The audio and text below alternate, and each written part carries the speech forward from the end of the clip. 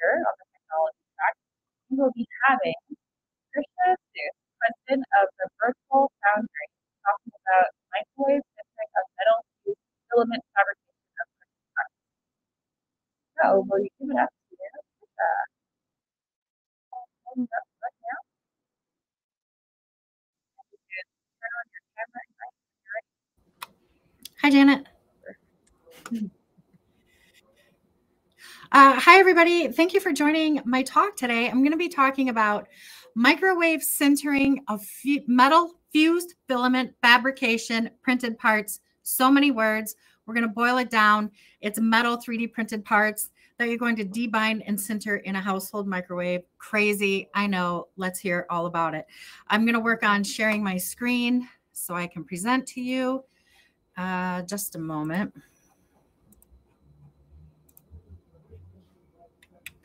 Okay, here we go. So yes, we just heard about the title of the presentation. I'm Trisha Seuss with the Virtual Foundry. First, we're going to talk a little bit about the agenda for today. So we're going to, I'll tell you a little bit about myself, my co-founder, and the Virtual Foundry. You're going to hear about FFF metal basics and the general process. So that's how it's happening now. And then hear about microwave sintering and how that changes the process a little bit, the equipment that you need to do it, what that process is like, some of the results that we've seen so far. And then I have a couple of slides of info and resources if you want to look further into it. So let's go. I'm, as I said, with Virtual Foundry. My co-founder, Brad Woods, is our inventor. He does everything science. He is the man who invented Filament, our metal, glass, and ceramic FFF 3D printing filaments. So let's back up and talk about FFF, fused filament fabrication. That's that really common style of 3D printing. I'm sure you're all very familiar with it. Also called FDM, fused deposition modeling. And another newer term that we're seeing is BME, bound metal extrusion, all the same technologies. And the Virtual Foundry makes these filaments that are loaded with metal, glass, or ceramic, and they print on standard FFF, FDM style 3D printers. So it's metal additive manufacturing that's fully hands-on because you have control over every step of the process, and it's fully in-house. So you're doing everything in your studio or lab.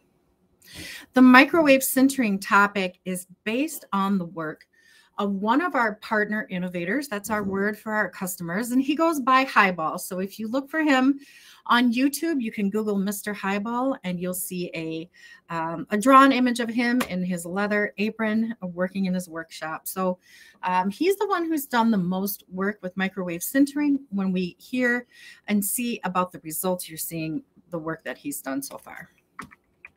So FFF metal basics. It's this three-step process that you may be really familiar with in FFF metal. So you're going to print, and we start with bound metal powder. So we take a pretty standard PLA 3D printing plastic and load it up with metal powder.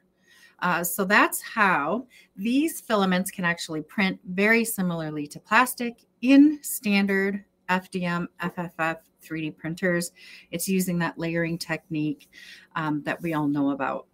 Now, step 2 is to get that binder out of there, right? So you're going to do some kind of heat treatment. The different technologies in the FFF metal space use different methods for debinding. With the Virtual Foundry, we're using heat in a regular kiln. And then the third step of that process to get a full metal part is to sinter those metal particles together. So the piece is not being melted together, but rather the individual particles of metal are being joined at the edges. So that's the sintering process. Now, the way that we do this currently is that you bury your print in a refractory ballast in a crucible. So that small imaged kind of to the center right shows a crucible with some stuff in it. So you're going to bury your part in that stuff in the crucible. The refractory ballast, or that stuff that I keep calling it, is designed to support the part shape through this process. So rather than leaving printed supports on your part, you're going to remove your printed supports, bury your part in this ballast, and now your part shape is fully supported. Then you're going to place that crucible in a standard kiln and run the prescribed time and temperature profile. The second step of that is to prepare for sintering. We're going to add sintering carbon to manage oxygen during the sintering process. A couple of more steps to prepare that crucible. Back into the regular kiln it goes, and you're running a prescribed time and temperature profile to sinter these parts.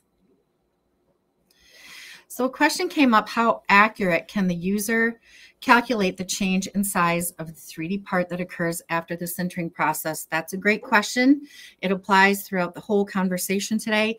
It's about shrinkage. So as your metal particles are fusing together in sintering, they will shrink. So if you are following the instructions that we post on our website, you can expect 7 to 10% shrink. So in that regard, then you will size your part up about 7 to 10% in the modeling stage. You'll print it a little bit larger, and then you can expect it to shrink by that amount following the prescription, or following the recipe that we provide. Now you have full control over this process, so you can adjust the time and temperature profile to further densify your parts, meaning you will also shrink them a little bit further. Now, what's up with microwave sintering? I'll tell you, when I first heard about microwave sintering, I thought it must be some kind of special microwave, some sort of industrial, commercial, special machine. And I was surprised and thrilled to find out that no, it's a standard household microwave.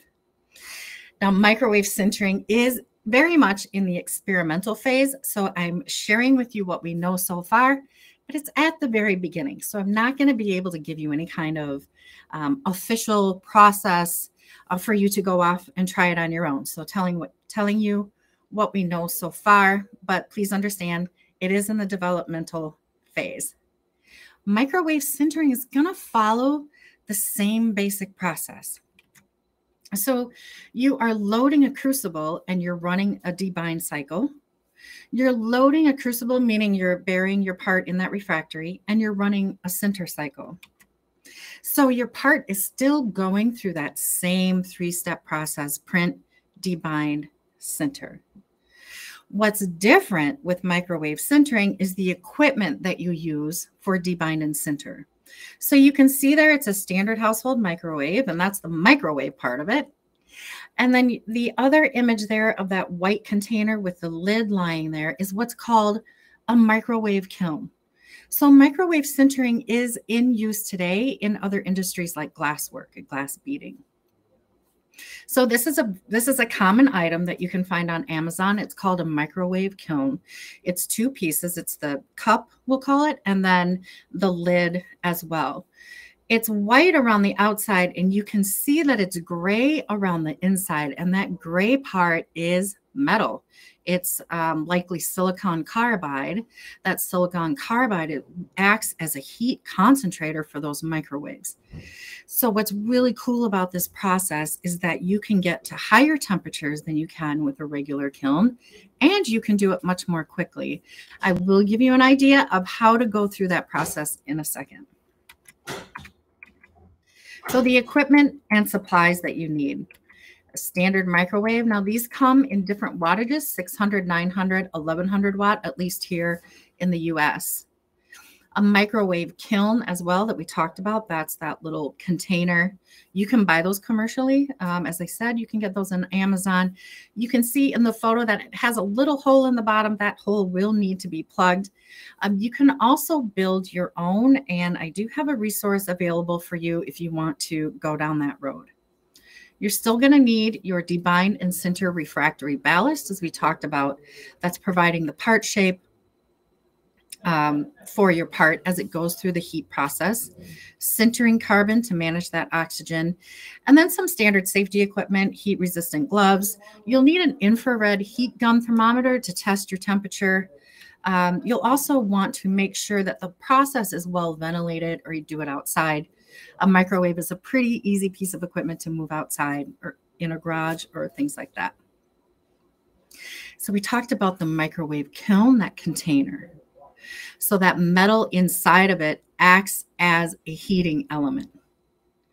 The elements inside that crucible in that microwave kiln replace the heating elements in a regular kiln.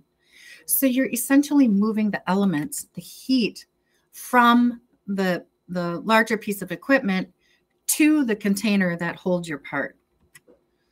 The crucible is doing its normal job, that is supporting the part, but it's also concentrating the heat.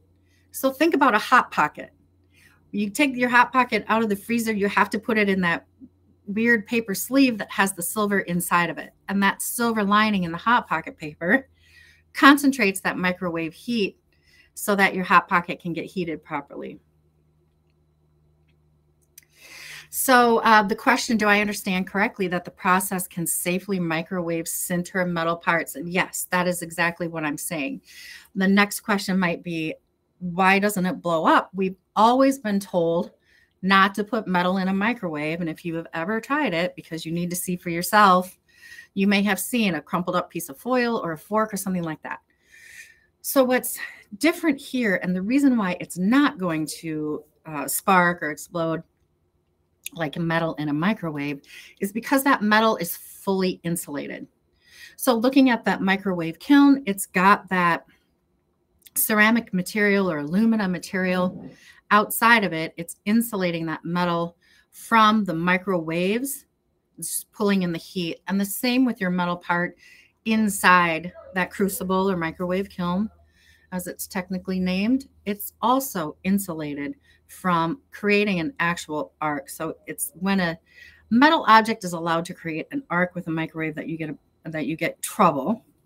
But in this case, all of it is insulated, so that's not happening.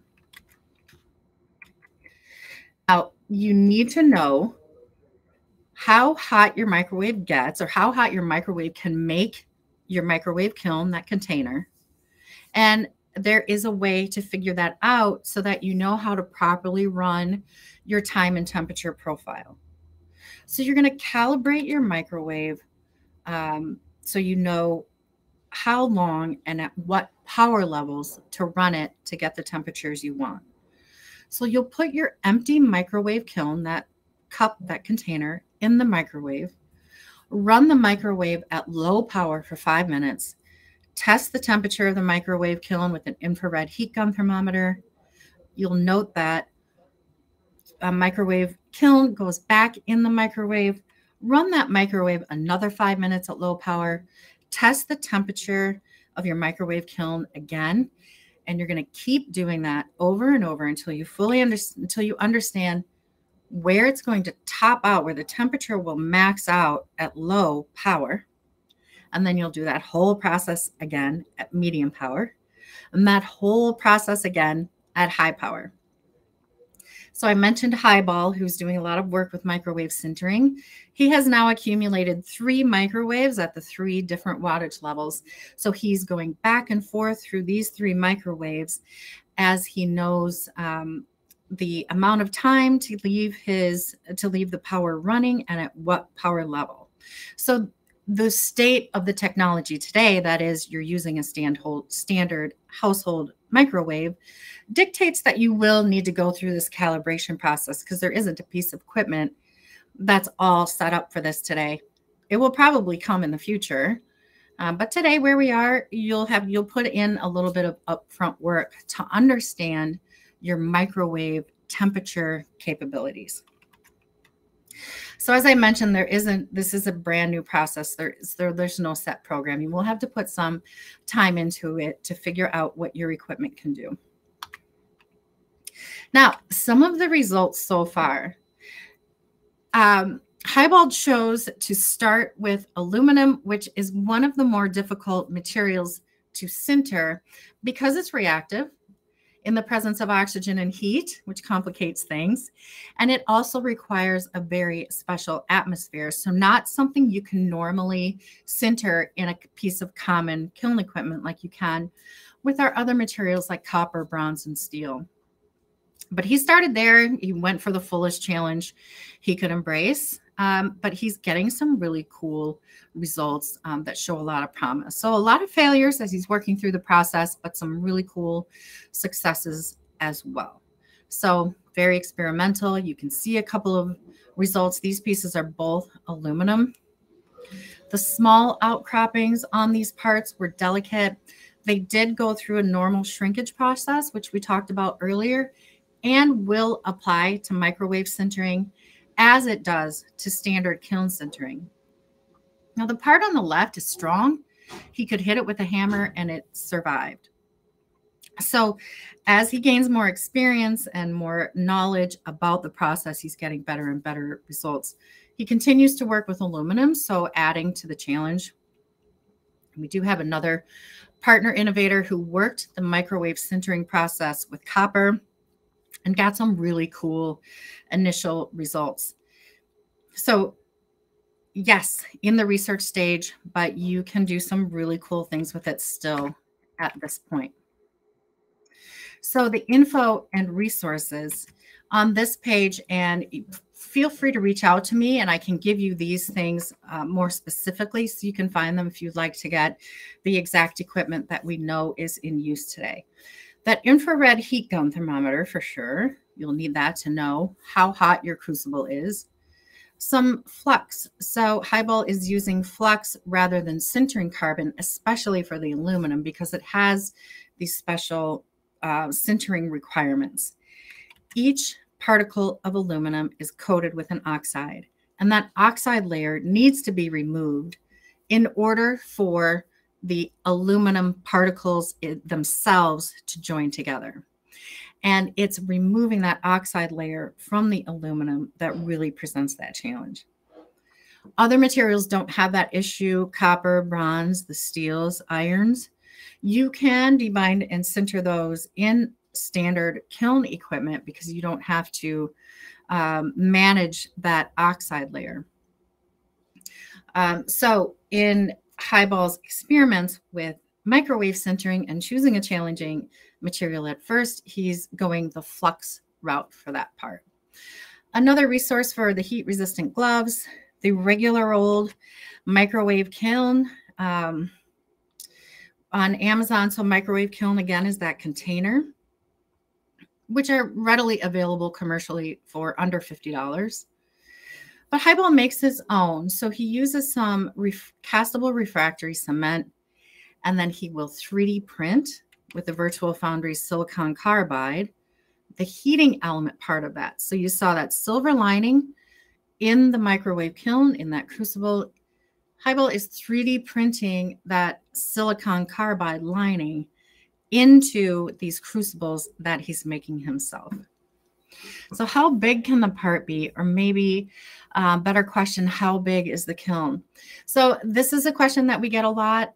The upper limits of part size with the Virtual Foundry's filament are truly untested, right? So there aren't really, today we don't have a limit. We haven't seen what it is. And as the technology advances, the limits will increase and increase. So your part size is going to be dependent on your hardware. How big is your printer? How big is your kiln or microwave? How big is the crucible that you have to put your part in for the debind and sinter process? Also, how big is the kiln? So kilns range in size. If we're talking about a standard kiln, kilns range in size from small desktop units for the dental industry to gigantic industrial kilns and furnaces that you can drive a car into. So those really run the gamut of size, and that will depend on how big the parts you want to make will depend on how large a kiln you source. We do have a few available on our website that's a pretty standard size. Now, if you're talking about microwave sintering, we're focused here on commercial microwaves. So those come in fairly standard sizes. They don't get overly large. You're always fitting it onto your counter. There are microwaves that are more commercial or industrial that get a little bit larger that you could use. But starting out in this process, you're going to do a little bit smaller parts. The FFF metal process by the Virtual Foundry, ideal part size fits within a 4-inch volume, but certainly there are exceptions to that. Does the Virtual Foundry offer steel FFF filament? If yes, what percent of steel is the final part and what kind of steel?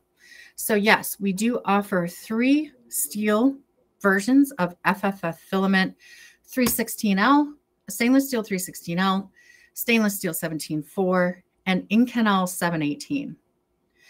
What percent steel is the final part? The final part after you've gone through the debind and sinter process is 100% metal. If you're asking about the density of the part, how dense is that after sintering? If you're following the instructions on our website, with steel, you'll see about 10% shrink, which will result in about 80 to 85% density. If you adjust your time and temperature to further shrink your part down to about 20% shrink, then you're getting more above the 90% in density. What printer and slicer do you use for your FFF? That's an excellent question. You can use any FFF FDM style 3D printer that accepts any brand of filament. So there are some that require their own specific branded filaments. If there are only 2 or 3 brands that are doing that, all the rest of them are open. The printers with direct drive work better than those with Bowden tube. And you also want to be able to change your nozzle fairly easily. Our filaments ask for a hardened steel nozzle sized at 0.6 millimeters or larger. So it's helpful if you can easily get at your nozzle to apply that hardened version and a little bit larger than plastics are used to. Does your company offer 2.85 millimeter diameter filament for Ultimaker? And absolutely, yes, we do. We do have several of our partner innovators using Ultimaker machines. We've heard of people having great success with Prusa. We enjoy the Creality brand in-house here. So really a wide range of printer options.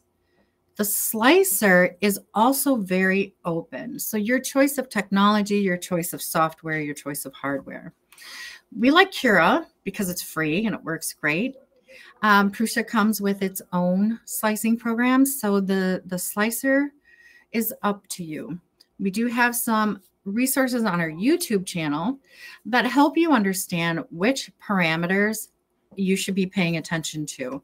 But the most basic ones are a print temperature of 210 Celsius, which you can adjust up or down as you get going, and a flow rate, an exaggerated flow rate of 135%. So the filament is thicker than standard. It's not thicker. I don't mean to say that. It's not thicker in diameter. It's a standard diameter, but it takes more energy to push it through the nozzle. So we're exaggerating that flow rate to 135% so that the 3D printer can apply more energy to push it through, rather than being like melted plastic pushing through there. It's more like bread dough. So you're going to apply a little more energy toward pushing that through. And then finally, back to the info and resources here. The microwave is a standard household microwave that you can pick up from Amazon or Walmart or your favorite discount retailer. If you want to learn more about this process, well, you can go to YouTube. First of all, you can always reach out to me, info@thevirtualfoundry.com. And I can supply these to you as well, or take a screenshot.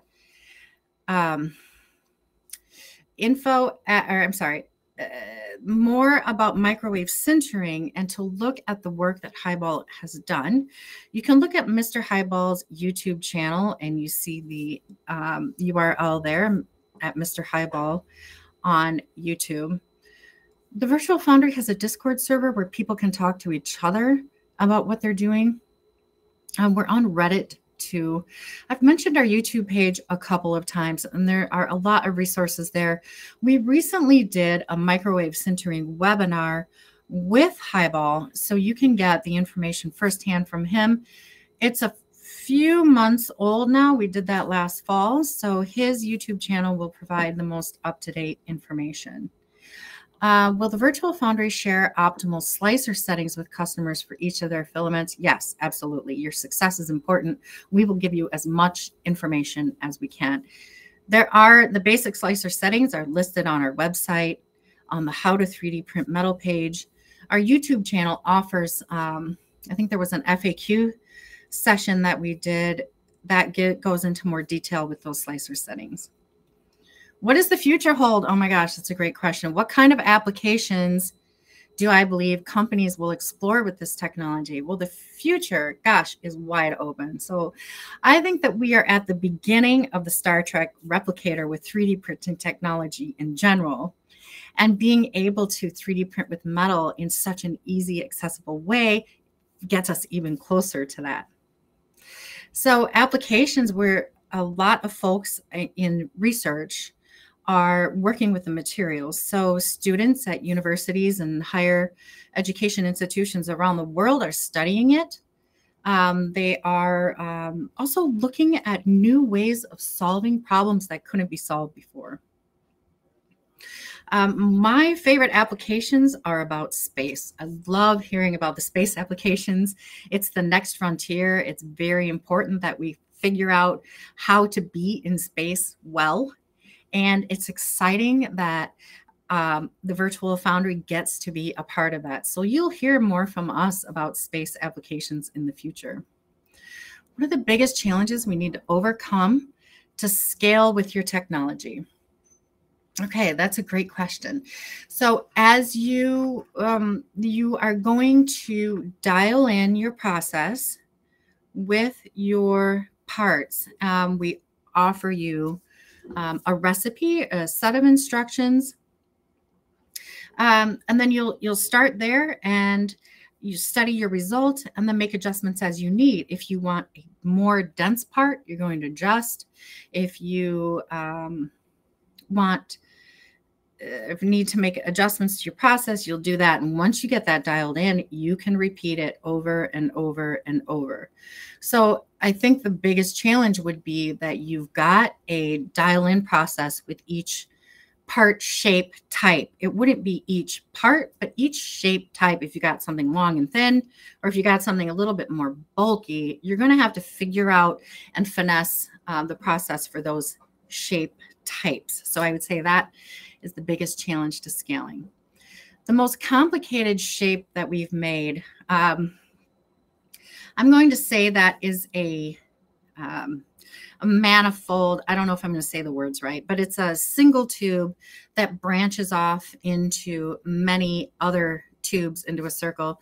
There's a picture of it on our website. If you find the showcase page, you'll see lots of prints that have been done with our materials. So anything that 3D printing can do, these metal filaments can do. Do folks use generative design technologies with microwave sintering? Excellent question. Generative design is so good for this process. Have people done it specifically with microwave sintering? That part, I'm not sure, combining those two things, but it certainly could be done.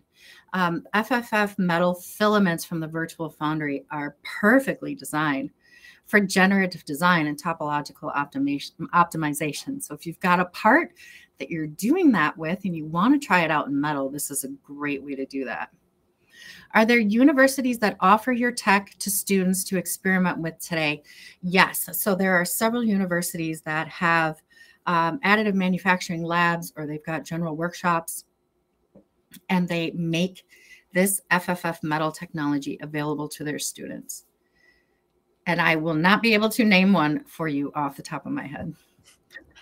Wow, what an amazing presentation. And that Q&A session was quite dynamic. Thank you so much, Tricia, for sharing your knowledge. As you can see in the general chat, everyone is so impressed with your explanation. And we hope that more people will pursue microwave sintering. So thank you so much for your time and appreciate you. Thank you very much. If people want to find you after the show, what's the best way for them to reach you? info@thevirtualfoundry.com.